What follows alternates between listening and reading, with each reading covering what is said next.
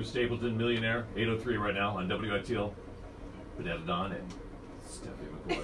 Forget about me. I know what you're excited about. This is the greatest moment. We've got Waffle Guy from the I-Zone at Michigan State University. Waffle Guy, welcome to our show. Welcome. Appreciate you being here. Now, and Nate, right? It's Nathan, but we're going to call you Nate, right? Nate, yeah, I prefer Nate. Nate's good. So this is only his mom calls him Nathan. So Nathaniel, right? Oh, so you know, that's when you know I'm in trouble. Oh, yeah. All right. So we need to find. We have many questions for you, Nate. First of all, if you don't know the story, Waffle Guy Nate has been in the I-Zone, and you've been in the I-Zone for all 4 years. Yep, is that all right? 4 years. Yep. All right. Now, how long have you been wearing the waffle in the I-Zone? I started back, it was last year. I had, for Halloween, I had nothing to wear. Okay. I was actually at Central visiting my buddies. And, you know, we went to try and find costumes. They were all like $50, $60 for the whole thing. Right. Where it's like, well, that's just not going to happen. We don't want to spend that much. So on the way out, you know, we saw just a rack of things you could just put on your head. And this thing, I just saw this. I was like, massive. I was like, I can only imagine what it looked like, just this, you know, running around in this, you know, in a city, just at Halloween. So right. Is this the only waffle you've owned now? Are there other backup as waffles? As far as I know, it's the only one I've owned. Yeah. This belongs to the Smithsonian, clearly. For sure, absolutely. This is a piece of history right here. Well, yeah. Okay, so let me ask you this, and I'm going to try to phrase it as delicately as possible. Already. Did you maybe partake in some pregame festivities before the game on Saturday? I definitely had my fair share. Okay. I won't disclose how much. That's a unique look on your face. I think. You did. I don't know. You know, the eyes said it all, I think. Yeah. Eyes are the windows of the soul. Yeah. That's what they say. Exactly. Okay, because I think a lot of people, you know, were It seems like a lot of people had that idea. Yeah. Among other things, but, you know, that was the only, you know, thing. Yeah. And this was your last game in the I-Zone at Breslin Center. Yep, absolutely. So you I kind of had the feeling you kind of really had to get hype, amp it up. You know, we got the biggest, you know, senior night in the I-Zone. You know, yeah, some people said the biggest game in Breslin Center history. Yeah, so, I agree. Yeah, I completely agree. You know, championship against, you know, those guys down the road. That was huge. It turned out. So let's get, you know, because going forward, you won't be in the I-Zone, and they're going off to the Big Ten tournament, and you are trying to make your way to the Big Ten tournament, right? Absolutely. I kind of feel like I need to go now. Oh, you have to. You have to. They need you there. Yeah. That's what some people are saying. I don't know if. I'm surprised ISO is going to take you on the bus over there, or the plane, or whatever. Oh my gosh, you know? you're on to something. Do they take a plane to I don't know. Chicago? I don't know. Really They should. that far. They should take a space shuttle, plane, whatever they need to take. They need to get them there. I'm completely fine with just driving down there. All right. You know, I'm not trying. I'm not getting greedy with that. Well, Waffle Guy has a GoFundMe to try to raise the money to get to the tournament this weekend, and you're doing quite well so far. Yeah, I posted it at about 8 a.m. yesterday. And then, you know, it got in the Lansing State Journal article by Eric Lacey. Right. So he put it in there. And then I think, you know, we were texting back and forth, and I think maybe within an hour, he was just like, this is blowing up right now. Like, there's already, you know, $200 in there. I have $5 for you right now. That's my $5. Here's another $5. There you go. Getting up there now. There you go. $10 more.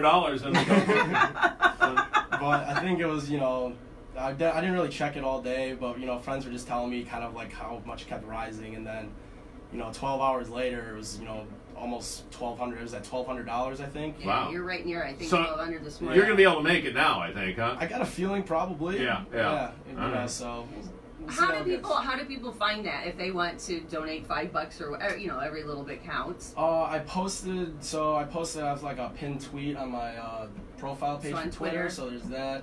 You know what? We'll put it up on the website later on too, because we're gonna show some love. We're gonna have to take a picture of you and Don, of course. Yeah. You know, this is one of the great. You know, my grandfather taught there at MSU. My wife graduated. My one of my daughters graduated from just a few years ago. Sure. Oh, there's no question. I'm sporting the colors and everything, and so it's a great honor to be here with you today. But he wants to know something, and I'll ask for him. Can he wear the waffle? I would be disappointed if you didn't. Oh my gosh! I'm gonna be like the Bachelor now and possibly start sobbing. This is good. People ask to wear it. I'm always like, have fun with it. You know, I'm not. You know, I'm not trying to take it all over. So just, you know, if you want to wear it, go for it. You want to take pictures, go for it. Nice.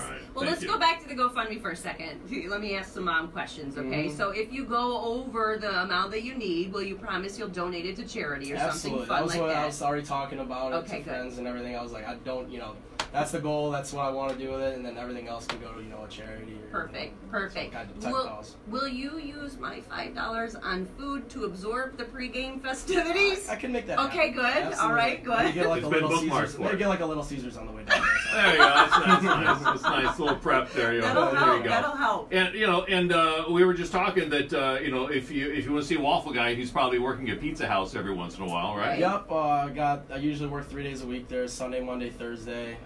Dinner to late night usually. So see him there. I'm there 6 to 4 a.m. sometimes. Probably not wearing the waffle, but you know. I don't know if the owner would like that. You know. Oh, I think they should. If you manage to you know, pizza. Let's try it. See what happens. There you go. Well, besides our cash donation, and we in appreciation of you coming in this early in the morning, we also have a WITL T-shirt. Now, you know what's next. If you can sneak that on at some point this weekend, all right. in one of the games, because you know you're going to be on TV. Well, yeah. You're in the state game. You know, I mean, if you could do like, I know you got to wear your green and white, so if you could like I'll wear the jersey. If you could do the Superman thing and then I'll kind of keep it in the back pocket and, you know, there you go. Like, let's kind of rip it out. Yes, I like that. That's I like what we're that. going for. There you go. Perfect. And by the way, for all parents everywhere, you are going to graduate in May, right? Yes, that is the plan. Yep. So I want to make that clear for everyone. All right. And then what are we majoring in? What are you majoring in? I'm an economics major. All right.